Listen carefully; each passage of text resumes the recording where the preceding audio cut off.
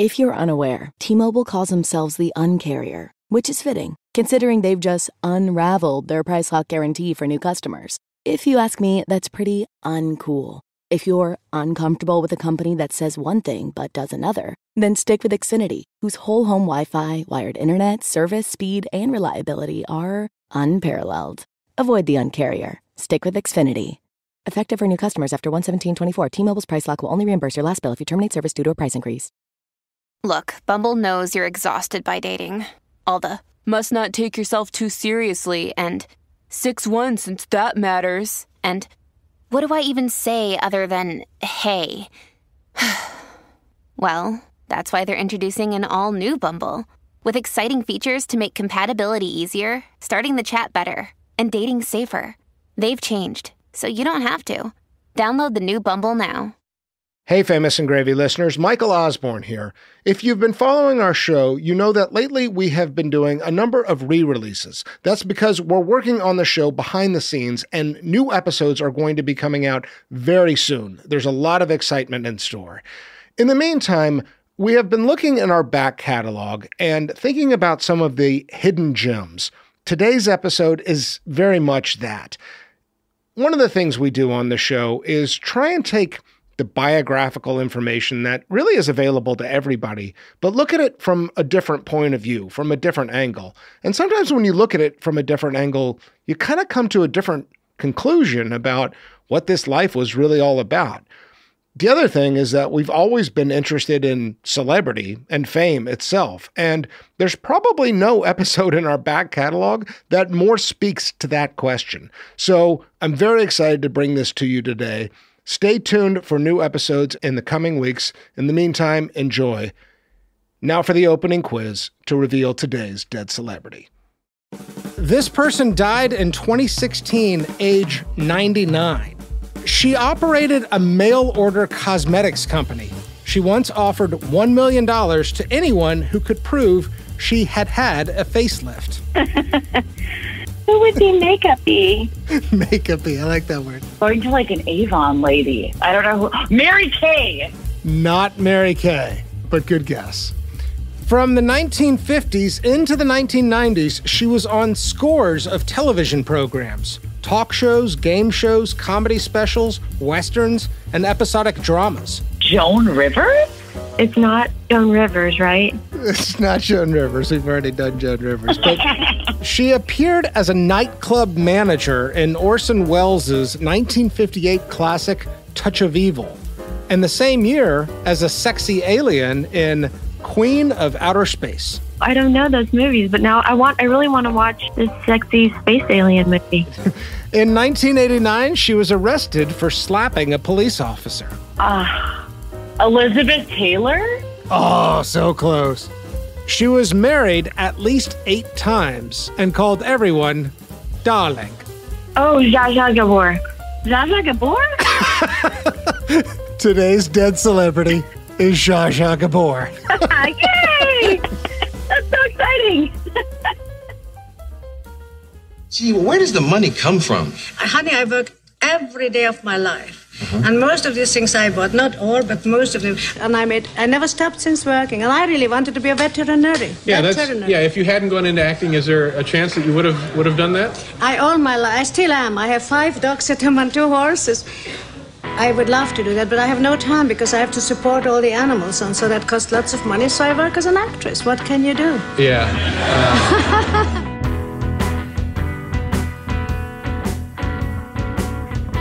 Welcome to Famous and Gravy.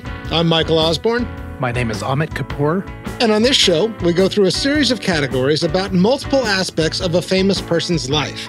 We want to figure out the things in life that we would actually desire, and ultimately answer a big question: would I want that life? Today, Zsa Zsa Gabor died 2016, age 99. First line of the obituary: Zsa Zsa Gabor, the Hungarian actress whose self-parodying glamour and revolving door marriages to millionaires put a luster of American celebrity on a long but only modestly successful career in movies and television, died on Sunday in Los Angeles. She was 99. Wow, just kick a woman while she's dead. So you found it insulting? Yeah, absolutely. Where did the offense begin? Self-parroting, the luster, only moderate success. I think all these things are true, though. Maybe it was the way you read it.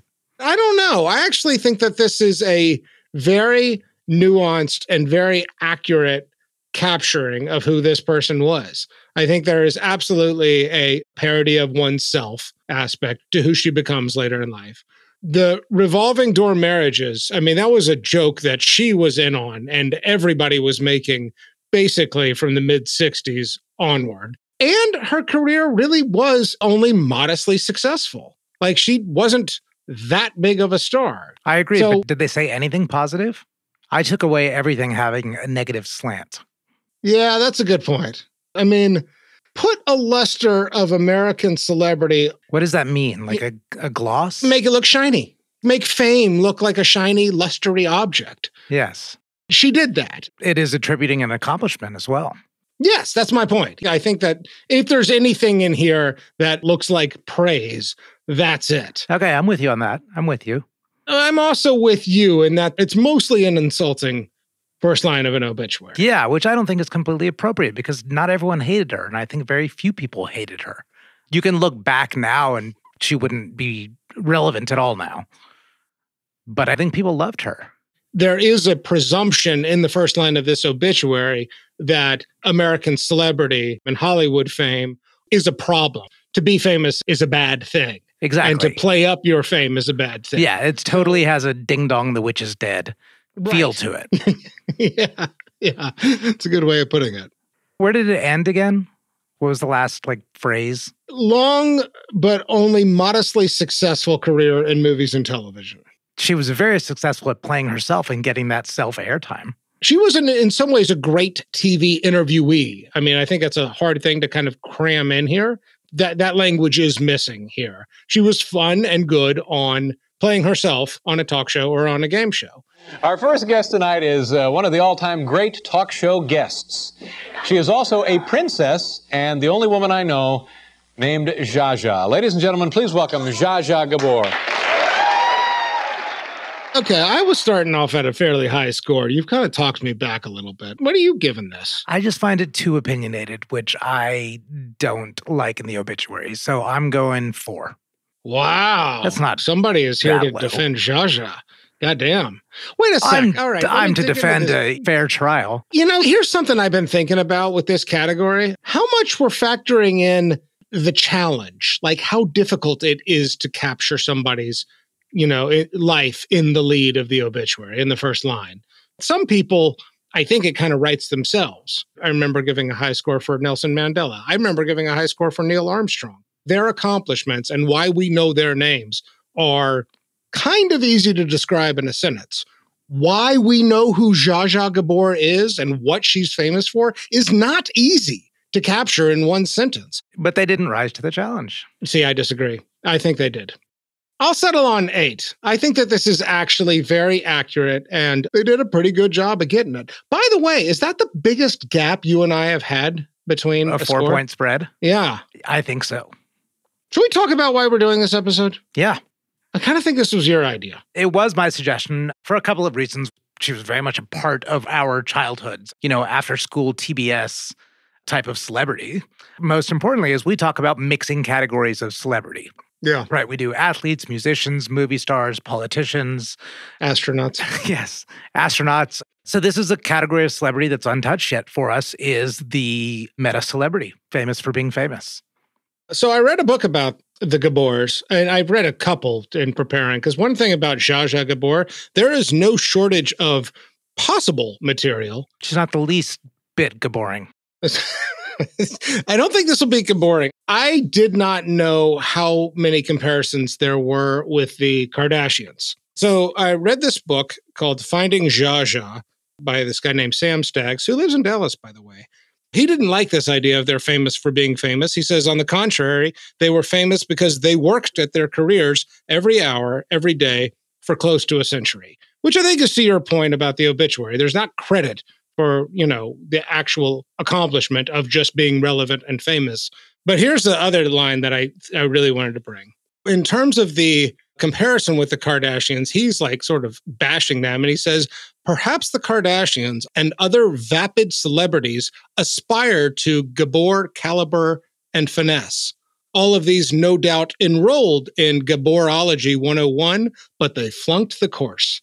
Yeah, I kind of agree with this comparison a little bit in that she was a personality, meaning that she was the combination of the looks, the story, and how she spoke about it. I think it's really true. Like they were, every sort of account I read was they kind of appeared on the social pages and were there forevermore. All of this is said in a New York Times obit way of a negative slant, that when we talk about fame on this show, pretty much everyone up to this point has brought a unique skill or accomplishment that was what presented them into the spotlight, and they took it further for additional reasons or additional ways that they carried themselves. But famous for being famous, what you're arguing is that there's no skill that actually elevates you to the level of fame. It's sort of easy to play armchair psychology and say that there's something, I don't know, pathetic about that impulse to want to have attention and keep attention on you. I would not call it pathetic, but I do think that that's like the presumption of it, that there's something shallow about seeking and maintaining fame. I agree. I think that's kind of a bullshit explanation because I think it could be a pathway to your own inside self, is getting external validation where you feel comfortable enough to actually start doing the inner work. Yes. Although I'm not sure that happened here. Yeah, but nobody is born enlightened. Maybe that's some of why we're having this conversation. Shall we get to the categories? Yes, please. All right. Category 2, 5 things I love about you. Here, Amit and I work together to get at 5 reasons why we're talking about this person. I would like you to start, please. Gladly.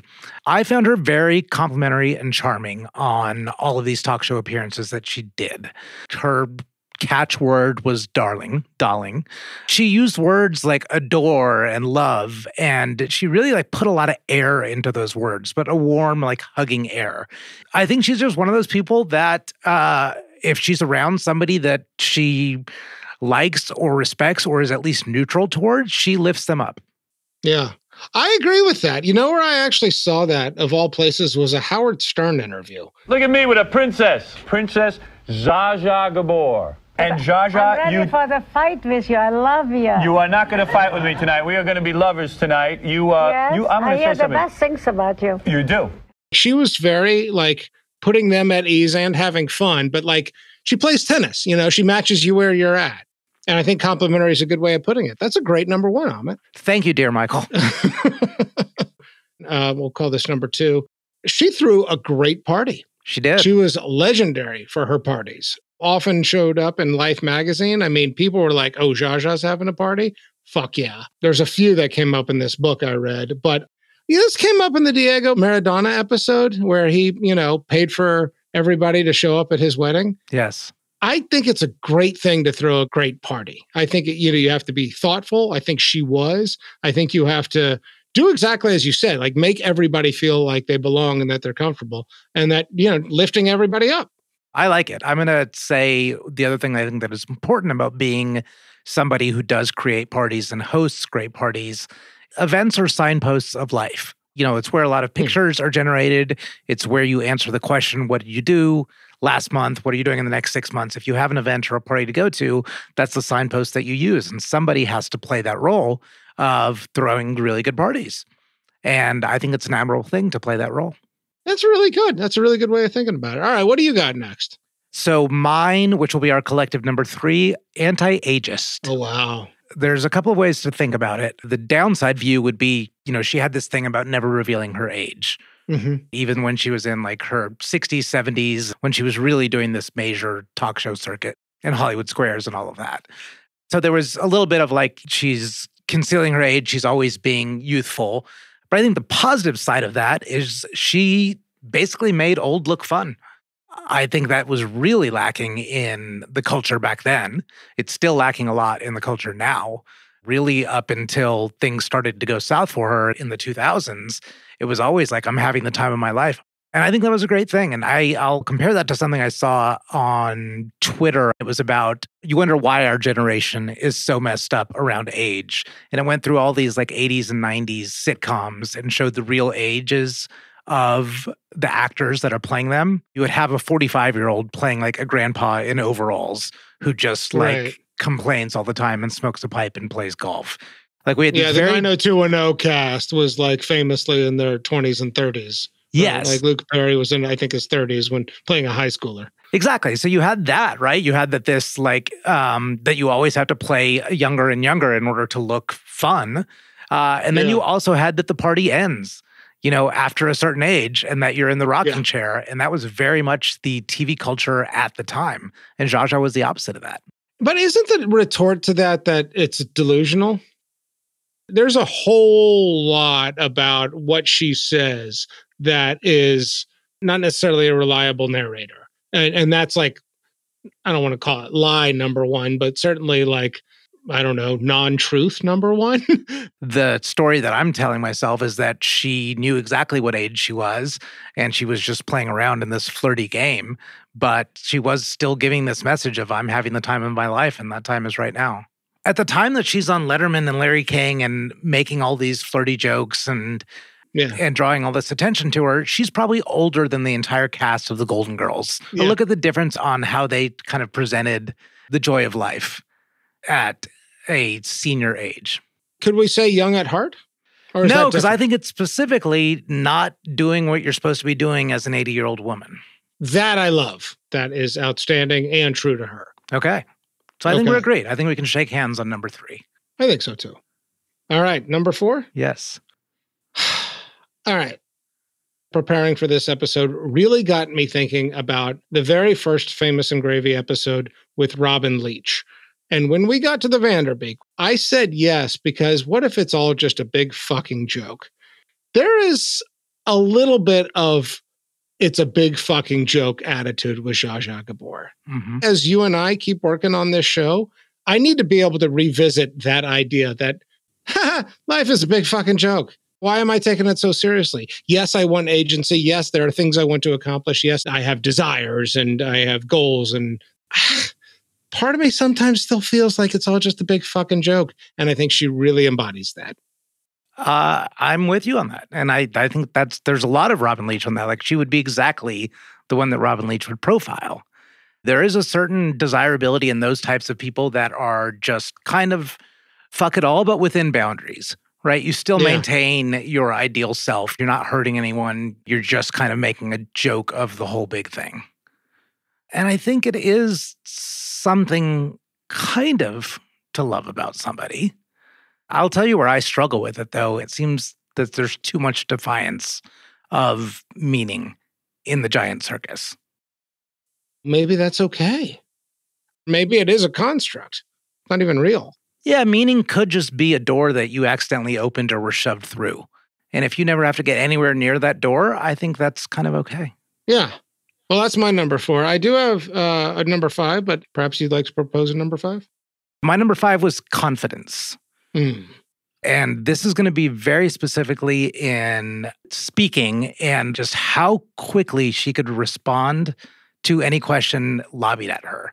I mean, she was basically a stand-up comic facing a heckler all the time. And every single ball thrown at her, she swung and hit a line drive. Yeah. And for, a woman of her era, that's damn impressive. There's a difference between confidence and arrogance, and I didn't see hers as arrogance. I would actually sign off on that number 5 and just add a little asterisk to it and say confident and funny. She's actually really fucking funny. Yeah. There's some great zippy one-liners, and it's quick. And so George went to London to play one of his King Arthurs.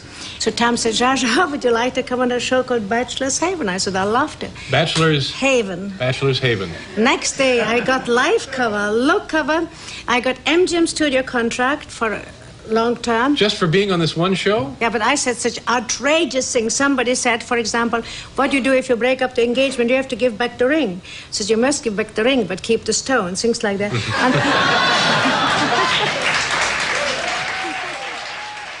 Category 3, Malkovich. This category is named after the movie Being John Malkovich, in which people take a portal into John Malkovich's head where they can have a front row seat right behind his eyes and know what it's like to have his experiences.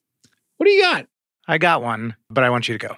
All right. Her career in the 50s is actually sort of respectable. She does this movie Moulin Rouge, the original Moulin Rouge, with John Huston, who's this famous director, and gets really positive reviews.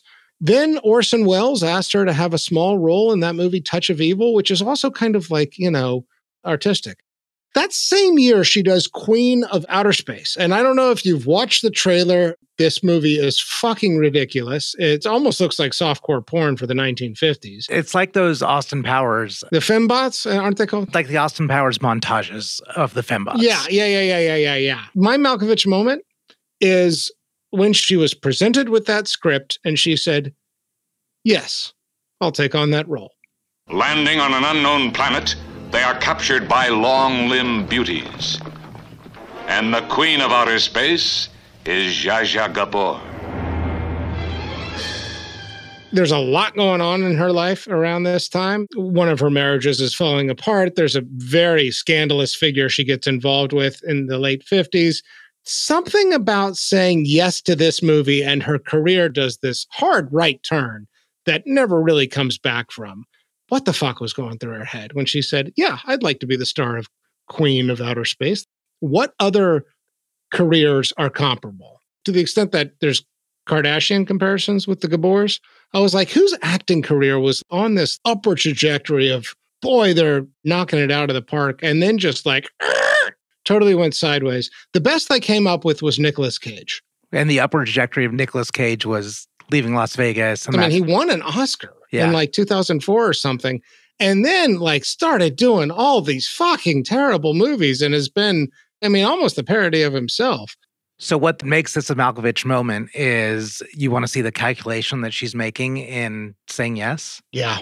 It's an interesting narrative when you pose that question because it's very easy to see how 40 years later you end up as a regular on Hollywood Squares. Like if it were a Jeopardy question about like, this is how you end up as a regular on Hollywood Squares. And the correct answer is what is except the lead role in Queen from Outer Space. It's a lot of game shows going into that little thought experiment. I think in game shows. What do you got for Malkovich? So I think I need to clarify that Malkoviches aren't always good. It is what is often the most unique experience that they may have had in their life, or something that is such an odd combination of sensation or decision-making that you kind of want to see how it's done. So I made that precursor because this is not a happy one. The next category is love and marriage. And so we will get into that long storied past of hers, but two of her husbands, George Sanders, and the other one, I believe his name was Jack Ryan. Correct. So the inventor of the Barbie doll. He was a VP for Mattel. Yeah. So they both killed themselves. Sanders in 72 and Ryan in 91. Both after she had been married to them. And by no means am I implying that she had any role to do in it, but this is somebody that she was close to and loved. Sanders, she describes as the love of her life, yeah. What I think is really unique and very interesting, and I think probably valuable to the mental health study of people in the human condition, is to be on the other side of it twice.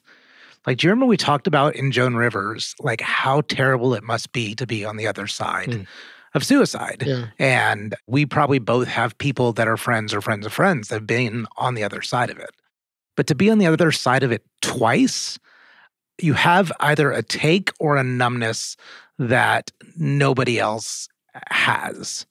And I think what's uniquely interesting about it in the study of mental illness and depression and suicide is that a lot of the terrible, dark thinking that goes into suicidality is either you have such a deep, sharp pain that you need to end, or also you just want others to know how much pain that you are in, or implicitly in some less developed cases that they put you in.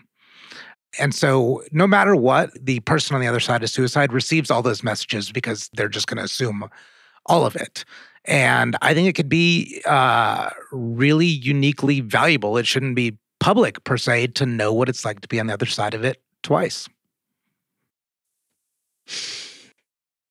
I don't know what to say. That's a heavy one, man. But that's a good Malkovich moment. Hello, Pantheon podcast listeners. Christian Swain here to tell you more about my experience with Raycon earbuds. Our family now has 3 pairs of Raycon earbuds around the house, and my wife just grabbed a pair of the Headphone Pros to replace some headphones from a company that was double the price. And yes, she loves them. Now, if you haven't pulled the trigger on a pair of Raycons, or even if you have, but you're in the market for another pair because they're just that good, well, now is the time to check them out, because they just launched their upgraded model of the best-selling everyday earbuds. With Raycon's upgraded everyday earbuds, now you also get active noise cancellation, ergonomic design, and multi-point connectivity that lets you pair with 2 devices at once. New quick charge function, 3 customizable sound styles, plus awareness mode. Available in a variety of vibrant new colors to complement any and all skin tones. I even have a pair of earbuds in a cool green color. I have tried just about every earbud known to humankind, and these Raycons are fantastic.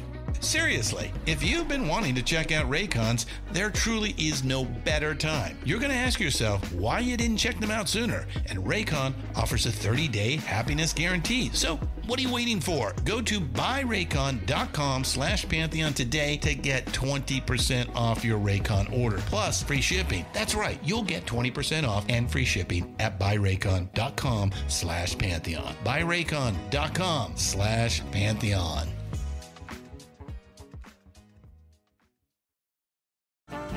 This episode is brought to you by Snapple. Welcome to the Snapple Market Auditory Experience. Close your eyes. Imagine you're walking into your neighborhood store. You make your way to the back and reach for your favorite Snapple flavor. You can't wait. You take a sip. Whoa, that's a lot of flavor. What flavor are you holding? Now open your eyes and check out Snapple.com to find ridiculously flavorful Snapple near you. All right. Category 4, love and marriage. This might be the entire show. I also got married a couple of times, as you know. A couple? How many times, actually? Only 8. Only 8. And always very well to the most wonderful man in the world. How many marriages? Also, how many kids? Is there anything public about these relationships? I mean, I think you do have to auctioneer style through them. Well, I can't even pronounce all their names. And there's even a question about how many there were. And there's also a question of how old she was. Sometimes she says, I was 15 when I got married to the first guy. This author claims she was 18, but here we go. Marriage number 1, Barham Belge, Belge. He's a Turkish diplomat in Budapest, 1937 to 41. Zsa Zsa is somewhere around 18 or 19 to 23 years old, though some accounts had her at 15 years old. Marriage number 2, Conrad Hilton of the hotel fame. That lasted from 1942 to 1947. Zsa Zsa is 25 to 30 by my math. This marriage did result in her 1 child, a daughter, Francesca, and we'll return to that in a second because there's some complicated shit there. Then George Sanders, who's the actor who we were discussing a moment ago, from 1949 to 54. Zsa Zsa is 32 to 37. George is also the one who later married Zsa Zsa's sister, Magda. Then let's see. Investor industrialist Herbert Hunter from 1962 to 66. She's 45 to 49. Oil magnate Joshua Cosden Jr. from 66 to 67. She's 49 to 50. Jack Ryan, the toy designer who helped create not just Barbie, but also Ken. There's some question about whether he came up with Barbie, but I think he definitely gets credit for Ken. That's from 1975 to 76. She's 58 to 59. Michael O'Hara, a divorce lawyer, who she met while divorcing Jack Ryan. Her divorce lawyer. 1976 to 82. She is 59 to age 65. The one husband who she says, I don't have a good relationship with. And the rest of them, she says, a good relationship. Then there's this weird one, Felipe de Alba, who is a Mexican actor, and they got married, but they weren't necessarily in international waters, and she was still kind of, they think, married to O'Hara, so it got annulled almost exactly after it happened, but she's around 66 when that goes down. And then the prince, Frederick Prinz von Anhalt, 1986 to 2016. She is 69 when she marries him and is married to him until age 99. One note on the prince, boy, it doesn't sound like a good marriage from what I read. So even though the final husband does last 30 years and every other husband in here is 5 years or less. He seemed like a weirdo. Yeah, more than that. I think he's kind of a charlatan. There's also a little bit of a Casey Kasem thing. He shut out Francesca and limited interaction as Zsa Zsa is aging. Yeah, and he was a grifter and a schemer too. Yes. He claimed an heir to some throne somewhere that he was bought, basically. Yeah, so he offered to adopt adults basically so that they could be the children of royalty. I mean, the book I read about the Gabors, like this guy could not be more disparaging about what a prick he was, and in it for all the wrong reasons. And Zsa Zsa maybe married him only for the title. However, it did last 30 years. Okay. Do we want to talk about the paternity around Francesca first? Because it's not an easy story to tell. Zsa Zsa gets pregnant as the marriage is disintegrating, and by some accounts is having a fairly active sex life outside of the marriage. Zsa Zsa claimed in her 91 autobiography that she was raped by Conrad Hilton, her husband. That was the first time that claim was made, and I think we have to honor that. When Francesca was born, the divorce had been finalized. She did put Conrad Hilton's name on the birth certificate, and he never disputed it. However, he had basically no relationship and left her estranged. And Francesca never really had a dad. Nobody ever stepped up to be like a father in any kind of stepfather or meaningful role. What kind of mother are you, Zsa Zsa? Are you pretty strict with your daughter? I used to think I'm a good mother. Now I don't know anymore what kind of a mother I am.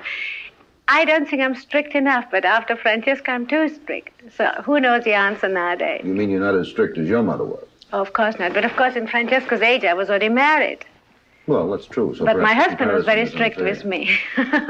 So what the fuck to make of all this? Yeah. I'll pose it in a question for you. So a lot of times we've seen in the celebrities we talk about, we've seen a lot of multiple marriages, and there's been a pattern after a certain threshold that we're like, oh, that sucks, because they seems like they just kept setting themselves up for disappointment. They had to break vows. There was heartbreak, anytime we saw these kind of high numbers in the 3, 4, 5 categories of marriage. Often those all ended well, but that's also you and I taking marriage seriously. Yeah.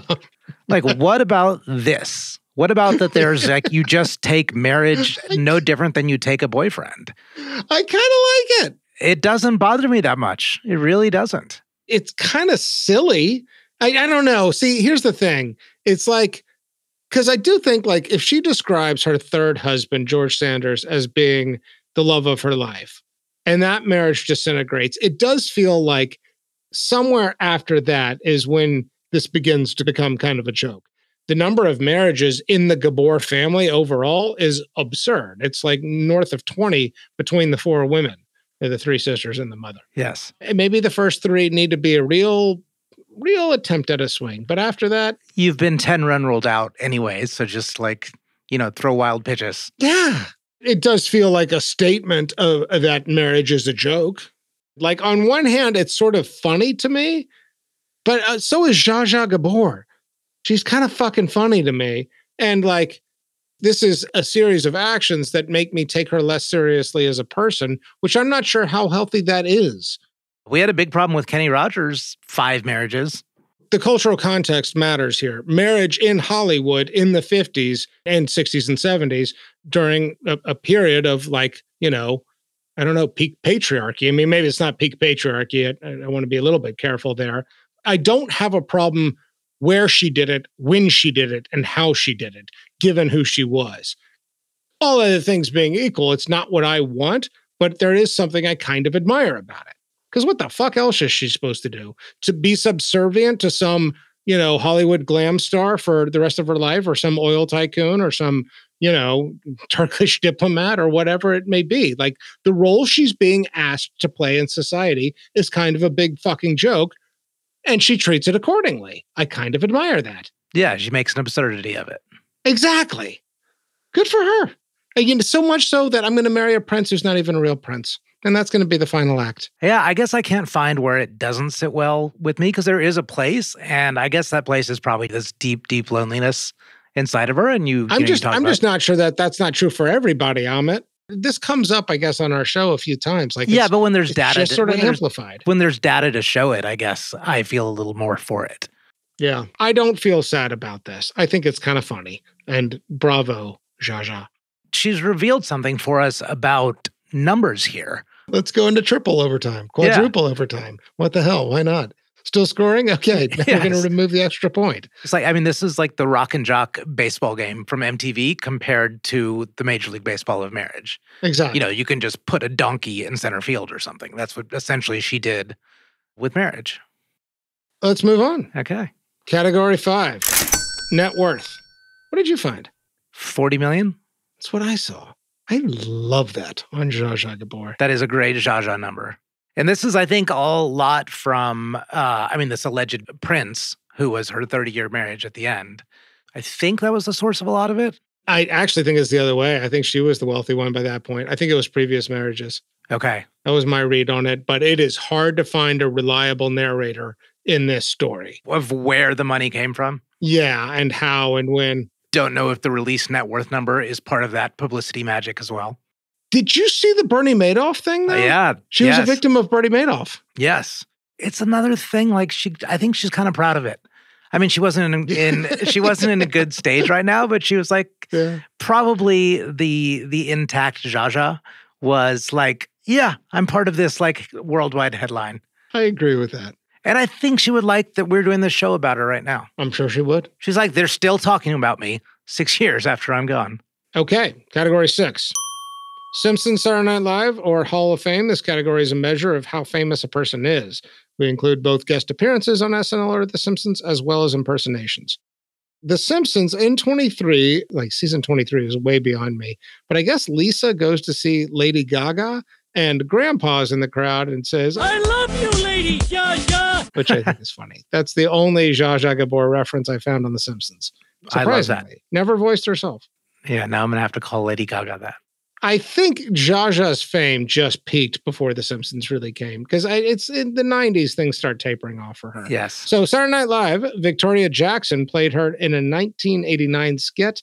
A few of these skits, some of them really don't hold up. But she must have done the skit more than once because they actually met on Phil Donahue, Zsa Zsa and Victoria Jackson playing Zsa Zsa. I like Victoria Jackson.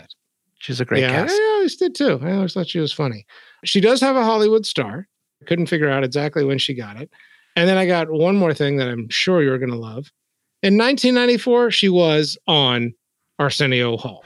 So Zsa Zsa never does anything. Zsa Zsa doesn't do it. It's difficult to be Zsa Zsa Gabor, but it's also wonderful to be Zsa Zsa Gabor. So it's like this. I did watch that clip on YouTube in the last couple of days. Talk about Queen of Outer Space. Yeah, I just don't think there's any question about her fame. Yes, but in my sampling of people who are under the age of 35, total blank. I wouldn't be surprised if there's like kind of a real sharp edge demographically of who has cultural memory of Zsa Zsa or any of the Gabors. Yeah, I think that's true. I think the reaction we get from this episode will show a lot of that too. That a lot of people will be like, who the hell is that? There's not enough room for her today. All right, category 7, over-under. In this category, we look at the generalized life expectancy for the year a person was born to see if they beat the house odds and as a measure of grace. So, little fucking history lesson here. I went looking for life expectancy of a Hungarian woman born in 1917, and after 10 minutes, I discovered, Hungary wasn't a country until 1918. World War I is when Austria-Hungary split. And if you go back this far, it's very difficult to find reliable data, year-specific. So, what I found for Austrian woman in 1915 was 46.24 years, and 1920 was 45.75 years. So there's actually a drop-off because of the war. So somewhere around almost exactly 46 years if you take the average for 1917. She lived to 99.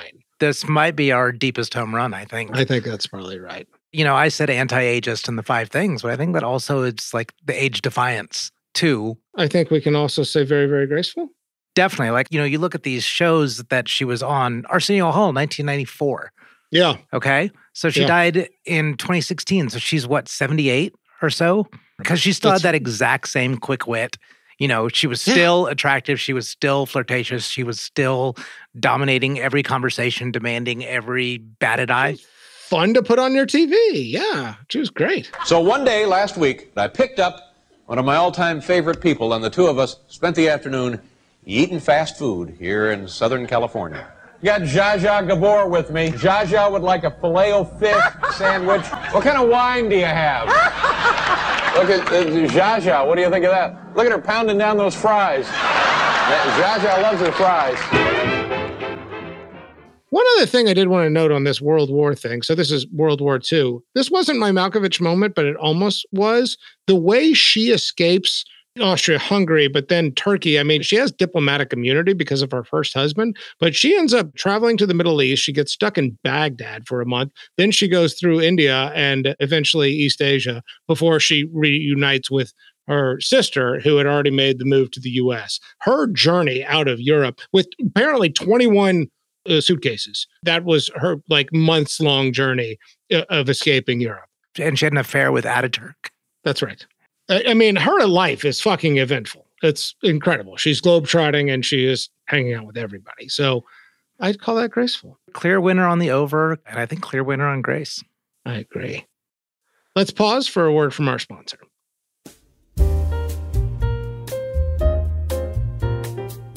So, Michael, we each do our own set of research as we prepare for these shows. Mm-hmm. I notice you always reference a biography and you have a paperback biography with you as we come to studio. Yeah. So I am to assume that you're getting these from some online megamart. Is that correct? No, not at all. The first thing I do when you and I decide on our next dead celebrity is I go and find out, is there a biography on this person?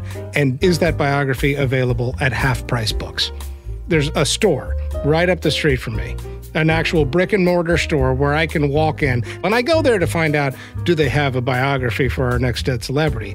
But I always wind up picking up more books. I go through the children's section. I'm a sucker for a good page turner, so I go through the murder mystery section. They also have rare collections. They have signed stuff. I don't know how this sounds to you, but I love the smell of Half Price Books. It's got that old book smell. I do. I like that too. Isn't that a great smell? Yeah. And you know what? Half Price Books is currently celebrating 50 years of buying and selling books, movies, and music. There are more than 120 stores, and you can find out more about Half Price Books at hpb.com.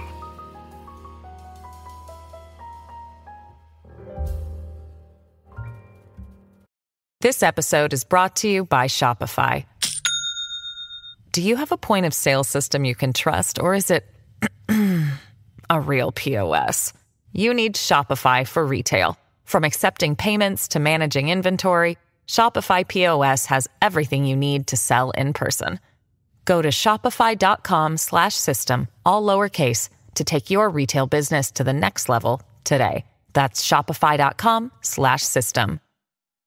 Hey, Famous and Gravy listeners, I want to tell you about a show I think you'll enjoy, Play On Podcasts.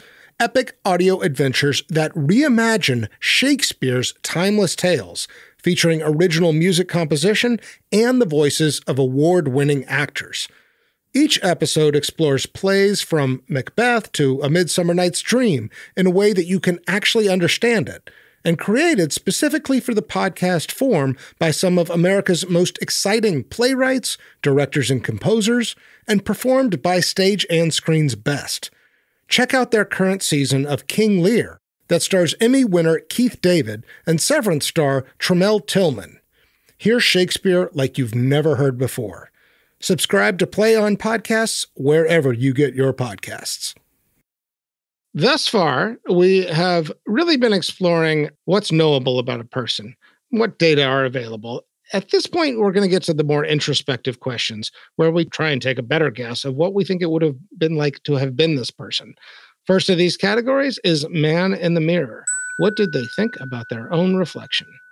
Amit, what's your man in the mirror for Zsa Zsa Gabor? I think A++. I don't have a hot take on this. I went the exact same. I said she was beautiful and she liked getting done up and she liked presenting herself and she was very confident about it. And let's move on. I think that was the fastest man in the mirror we've ever had. I know. Let's go on to the next category, outgoing message. How do we think she felt about the sound of her own voice when she heard it on an answering machine? And would she have actually recorded it or used the default setting on her outgoing voicemail? What do you got? I think she loved her own voice and she loved hearing it. She loved when other people heard it. She loved it being broadcast. And I think not only would she put it on her outgoing voicemail, but she would maintain two numbers, probably an external one that she'd publicize to the world that everyone can call and hear Zsa Zsa's voicemail, and then have another one that's her private one, which has a similar voicemail. I had 100% the exact same opinion. Next category, regrets, public or private. What we really want to know is what, if anything, kept this person awake at night. I struggled here. Did you have big things? I had one big thing. Okay. I'll go with my two smaller things. These are both I'm sure there's stuff out there. The woman is interviewed all the fucking time. There's 50 years of footage to comb through. And I'm sure the question of Zsa Zsa, don't you regret? And she might have said something, but I do think she changes her story a lot. So I guess all of that for me gave a little bit of a pass on the public regrets. On the private regrets, one of them I already mentioned, her acting career. I think it could have gone differently. I think she did actually have talent and she could have done better movies than Queen of Outer Space and Naked Gun 2.5. Yes. And then I also have some questions about her final husband. She says in her autobiography, nobody knows what we have, and she does stay with him for forever. But I just wonder, it doesn't look like a happy marriage to me. So I wrote that one down as well. Yeah, what did you got? So if she was raped by Conrad Hilton, her husband, reproductive rights was an entirely different world back then, which I realize we're kind of standing again at a watershed. But you've got to wonder about having a child as a result of rape. I guess it wasn't really a choice back then. So maybe it's not a conscious... No, it's a really good question, and it's worth thinking about. I mean, it's a contentious relationship. The author of the book I read, it sounded like among Sam Staggs, among other things, he was closest to Francesca than the other Gabors. And it sounded like she also suffered from a lot of mental health issues, including, addiction. Yeah, she had nothing resembling a father figure. Right. She had, in fact, a mother that made a mockery of her lack of familyness. Although her mother only and always spoke very highly of her anytime you saw her in an interview, kept her away from the cameras. But it's difficult. It's difficult to be a child of that type of character. No matter what, no matter how much they protect you, you still see it on screen and you still hear the criticisms. And see that. Look, Amit, I really do think that there's a question in my mind of how did Zsa Zsa Gabor understand and experience love? I do think that this thing about seeking attention is really about seeking love in some sense. I do wonder if this lifelong drive to continue to seek attention isn't about seeking affection and love, and that the marriages speak to that. And if you struggle with that, then in all likelihood, your children are going to struggle with that as well, which I think is all but self-evident here when it comes to Francesca's life. It sounds thoroughly tragic. And I think this idea that materialism can substitute for love is one of the biggest fucking problems in our society and in our world and in our culture. Yes. And that there's something about Zsa Zsa Gabor's existence and her love of diamonds and her love of, materialistic things that epitomizes that. I do think that gift giving is one of the 5 languages of love, and it matters. But the other forms of deep human connection feel like they're absent here. And I think that transferred to her daughter's life. Yeah. I hope that maybe she got some of the love feeling from her daughter. And it seems like that in the way she talked about her in a lot of the early interviews and all, just being so protective of her. And like I said, my thing I loved, number one, was compliments. And when she said certain compliments, I believed them. And the way she spoke about her daughter, I also believed that. Words of affirmation are another love language, so I agree. Next category, good dreams or bad dreams. This is not about personal perception, but rather does this person look haunted? Something in the eye that suggests inner turmoil, inner demons, unresolved trauma. She hides it well. I mean, there's something in the behavior that certainly suggests that, but in the eyes, I mean, is that a bad dreams answer? I agree. It's a speculation of bad dreams because of all the behavior and exactly what you just said about love. You know, there's definitely a deficiency there. But however, the gauge of the look in the eye, I don't think applies on this one. Fair enough. The stand-in I'm using for the look in the eye is fake laugh. She has a fake laugh. And the fact that she can't do that, or that she feels like she has to kind of fake laugh it off on the talk shows, that's my indication. Yeah, that's a good tell. I like that. And I didn't notice it until you brought it up, but I 100% agree. Her laugh feels very forced and inauthentic. Well, it's nice of you to come back, and congratulations. When were you married? Was it about a year ago? I went bad dreams as well. Based on, I don't know, maybe it isn't as much the look of the eye, because I agree, she does hide it. It's beauty as a skill also, I guess. You know, we've presupposed that you can always sort of tell. But I don't know. Unless you know the whole story with her, I don't know. I don't know. We both went to bad. We both went to bad dreams, but what we're talking about is that if you just saw a mute video of the person, would you see the look in the eye? Nah, you're right. You need more data. All right. Second to last category, cocktail, coffee, or cannabis. This is where we ask, which one would we most want to do with our dead guest? This may be a question of what drug sounds like the most fun to partake with this person, or another philosophy is that a particular kind of drug might allow access to a part that we're most curious about. What do you got? Like 6 shots of Jameson right off the bat. because of this character that she plays. And I don't know of any other way to disarm it or get at the actual inner being. She has to get lampshade drunk in order to just kind of spill all about like what she really wants and where she really aches and all the emotions that have to come out. I love that answer. I went cannabis. I want to get high with Zsa Zsa Gabor. For one reason, I think she's funny, and I think she would fucking crack me up. That is and very even true. if her laugh is a little bit inauthentic, I kind of feel like we'd crack each other up and just have like a delightful time. I think I'd like to attend one of her parties, you know, and I'd like to be a little high and a little bit like, I don't know, even a little bit like in a dreamy state, you know? I could see you like kicking off your stilettos and just letting go with Zsa Zsa at one of the mansion parties. Fucking A. All right, I think we're here. Our final category, the Vanderbeek, named after James Van Der Beek, who famously said in Varsity Blues, I don't want your life. So based on everything we've talked about, Amit, the big question is, do you want this life? Do you think it's easy? Do you think it's an easy answer? It's not as easy as I would have thought. Yeah, There's a lot that's undesirable. I don't see a tremendous amount of relational wealth, but I do see a lot of fun. And I do kind of like you just sort of skip and tap dance your way through what may be a big fucking joke. And if you're going to do it, make the most of it. Go on TV a lot, travel the world, have exciting lovers, have a story to tell, captivate attention, and look good. I think I still come to the same place where overall it looks a little bit shallow. And your point earlier of meaning, but I don't know. I'm closer to a 50-50 on this than I would have thought. She was certainly loved by a lot of fans and a lot of women during those peak years. She was a symbol of control. I'm not sure what's so bad. There's something about her life that is, to me, a sort of different set of considerations than what we usually come to here. Because I do think that we tend to, look at artistic catharsis, and we do tend to look at impact and legacy on history, and we do tend to look at relational wealth. And I'm not saying much of any of those things, yet there's still something kind of sort of appealing about her existence that it's like, yeah, maybe, why not? There is something about what are we asking here?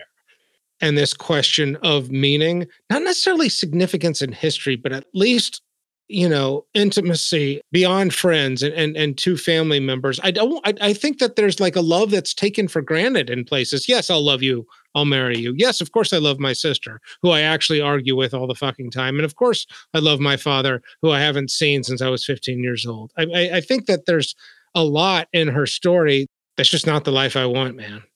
But it's more attractive than I would have thought. But I'll give my answer, and my answer is no. I don't want your life. Okay. those were the key points, is the relational wealth and the deep, intimate love. I think she didn't get that and was deprived of that. But I also think she did a lot better than a lot of people. Yeah. And even a lot of people that may have had relational wealth or intimate love. It's not unanimously desirable for me, but I think it's better than a lot of other options. And, I think it just goes back to the things that I said I loved about her. And that was the anti-aging, just living it up until the end. And she was a symbol for some empowerment and some good. And there's a little bit of meaning in that, right? She may not be remembered by anybody after our generation, but certainly if she played some sort of influence in inspiring confidence of people of our generation, that does play out in many ways into the future. So I will go a warm yes. I want your life, Zsa Zsa Gabor. Wow. I mean, to your point about impact, for what it's worth, she was a very early animal rights activist. Yeah. And had horses, dogs, cats. I mean, her relationship with her animals is exactly what you'd expect. And it's kind of wonderful. So you're a yes. You're a yes. What we're talking about in the Vanderbeek is not choosing your ideal life. It's not trading your own life. It's just saying, are you going to return this one to the store? And I don't think so. Shit. I think America is going to be satisfied with what we've done here tonight. Good. All right. Amit, you have died, darling. You're Zsa Zsa Gabor. You're meeting St. Peter at the pearly gates. The floor is yours. St. Peter, I adore you. You are a handsome, gorgeous, beautiful man. We're not going to summarize actions. We're not going to summarize intent. We're just going to summarize the game. I played it with a smile on my face. I had a lot of fun playing the game. I brought people into the game. I insisted they all play the game. I insisted they batted the beach ball around. And I played the game till the end. I loved the game. The game was fun, and I won the game. So I'm going in. Thank you. Thanks so much for listening to this episode of Famous and Gravy. If you're enjoying our show, we have a favor to ask. We hear from a lot of people that this show cheers them up. It puts them in a good mood. So think of somebody in your life, just one person who you'd like to cheer up, and share an episode of our show with them. Be like, hey man, here's an episode of Famous and Gravy. Share it with anybody who you think could stand to be put in a good mood. We are on Twitter. Our Twitter handle is @FamousAndGravy.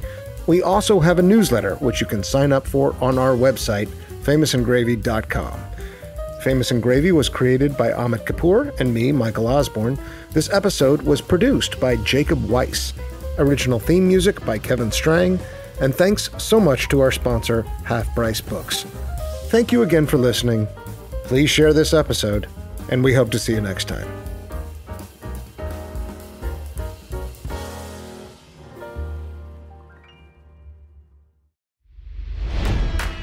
It's NFL draft season, and that means it's time to start thinking about fantasy football.